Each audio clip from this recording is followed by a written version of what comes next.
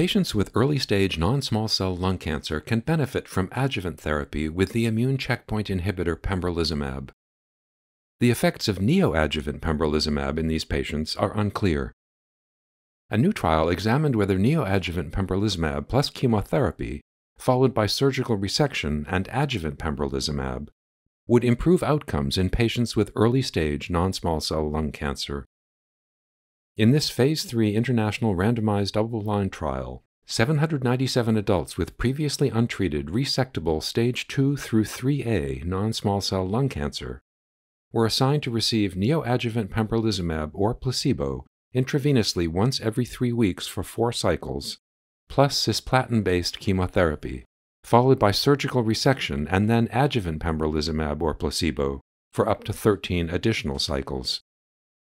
The dual primary endpoints were event-free survival and overall survival.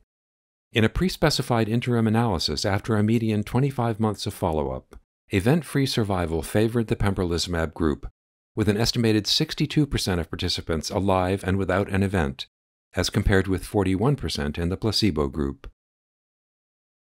Overall survival did not differ significantly between the groups at the time of the analysis.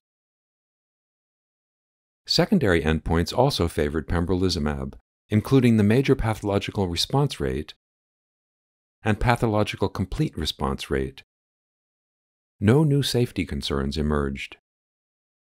The authors conclude that in patients with early-stage non-small cell lung cancer, neoadjuvant pembrolizumab plus cisplatin-based chemotherapy, followed by surgical resection and adjuvant pembrolizumab, improved event-free survival as compared with neoadjuvant chemotherapy and resection alone.